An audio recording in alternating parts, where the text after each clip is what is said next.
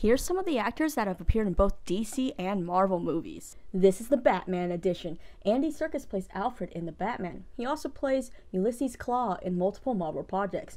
Barry Keoghan plays a mysterious prisoner in The Batman. You can check out my page for a video all about that. And he also plays Druig in Marvel's The Eternals. Zoe Kravitz plays Selina Kyle, aka Catwoman, which she also voiced in the Lego Batman movie. In the Marvel world, she voiced Mary Jane in Into the Spider-Verse and played Angel in X-Men First Class. Colin Farrell is the Penguin, also played Bullseye in Marvel's Daredevil movie. Jeffrey Wright plays Lieutenant Gordon, voices the Watcher in Marvel's What If. And just for fun, here's two characters in the Batman that played different roles for DC projects. Peter Sarsgaard plays D.A. Coulson in The Batman and played Hector Hammond in Green Lantern. And lastly, Jay Lycurgo plays one of the members of the Street Gang in The Batman and also plays Tim Drake on DC's Titans. So let me know if you like these actors in their Marvel or their DC role better. And if you want more, you can follow me on Instagram. And if you want a part 2, let me know.